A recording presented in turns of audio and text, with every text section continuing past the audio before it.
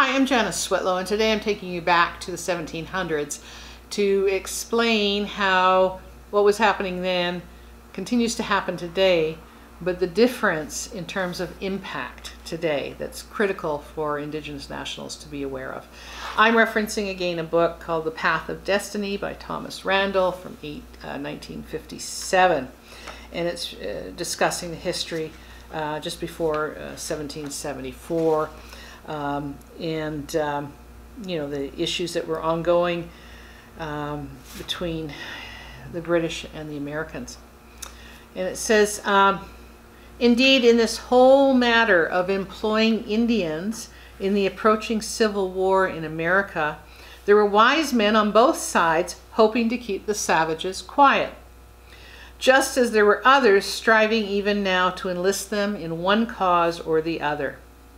Britons and Americans afterward engaged in a pot and kettle business of accusing each other on the point. The fact was that both parties bribed and used Indians from the start. The main difference was in the savage mind. The Indians had much more resentment against the Long Knives who took their lands, they didn't really, than against the stolid redcoats whose only desire was to draw their pay and drink their grog and get back to England as soon as their time of service passed. For that reason, many more Indians took King George's gifts and fought in the Great White Father's cause, but the stain was on both flags throughout the war, and the victims suffered one as much as another. And in discussing this further, nothing excused the use of Indians by the British, or for that matter by the Americans. Most of the savages had old grudges to pay off against the quote-unquote Long Knives, or the English, or each other. And in this old-time frontier warfare, they took the opportunity. This was also true of various white outcasts. The turmoil of the time gave room to all sorts of private quarrels, etc.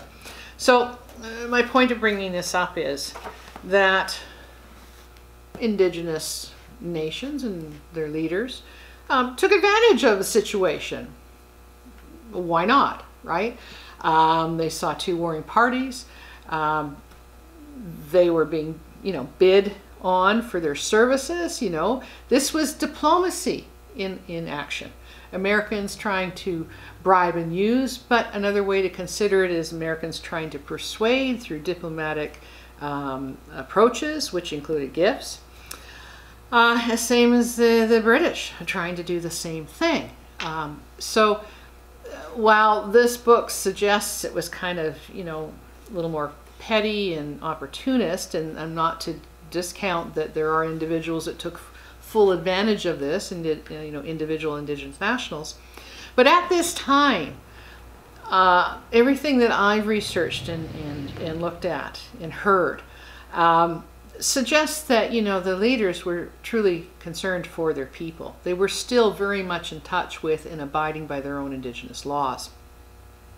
That changed later, when Brandt's a very controversial figure on that. How some leaders, if you will, suddenly changed to when they thought, there was no way to win it, if you will, that things, the writing was on the wall, so they might as well take advantage for themselves, and left behind adherence to Indigenous law at that point. And this is the controversy we have today, right? It's at the time where this could all be viewed as clear diplomacy, one nation approaching another nation to say, join us in our efforts against this other nation, and equality and recognition, and Indigenous nationals, leaders or otherwise, firmly adhering to their Indigenous laws. Today, we still have the situation of, bribes and using happening, but it's in a different context now. It truly is, I would suggest to you, in modern times, if you will, that this truly is bribing and using.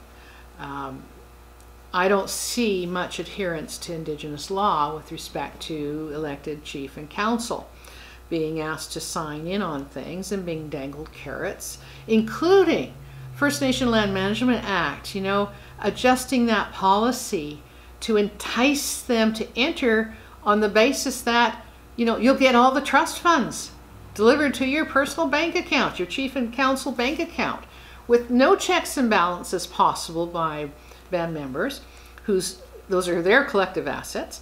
They'll come into this within the sole control of chief and council without any, you know, reporting requirements, no checks and balances. There are no independently wealthy Indigenous nationals that I know of who are willing to commit $10 million to act as a check and balance in order to be able to pursue civil actions against any potential wrongdoing in the handling of that money. That, you know, the hardest thing, once money's gone, even though you can trace it a certain amount, it's still very hard to get back, if not impossible.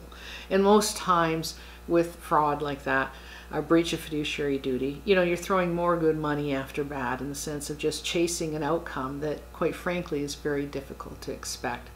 So, you know, this is a standard methodology, except today there's no attempt to cloak this as diplomacy in action. You know, it's a fine line, if you will, right?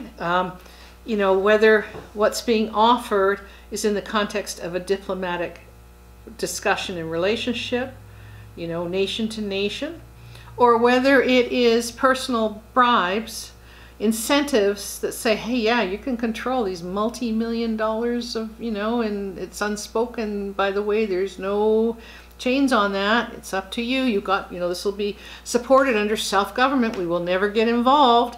You know, well, who wouldn't want to consider multiple millions of dollars within their own control? Particularly dangerous when those persons who may be in leadership roles have come through a scenario of residential school and through a, you know, the kinds of oppressions and circumstances that, quite frankly, lead to creation of sociopaths and narcissists who don't care, don't have the capacity to care. Never mind follow Indigenous laws, but really do not have the capacity to care one whit about their people. In fact, have been indoctrinated and primed to consider their people just like the doctrine of discovery did and does. So they're not really, you know, they're not really, you know, human. However, I'm being accepted, and, you know, I'm going to be accepted into this great body of civilized human beings, and I will have power. It's a sad situation, right? But be clear, even those people who are tempted by this, and there's nothing to constrain you except your spiritual beliefs and your obligations to your people, whether that means anything to you or not. The fact is that once Canada gets what it needs, they'll have no more use for you either. You might have fun time with some money in the beginning, but your next generations will not be part of that elite. They will not be welcome into the places where you're being tolerated, quite frankly, right now, because they can use you. That's all I have to say.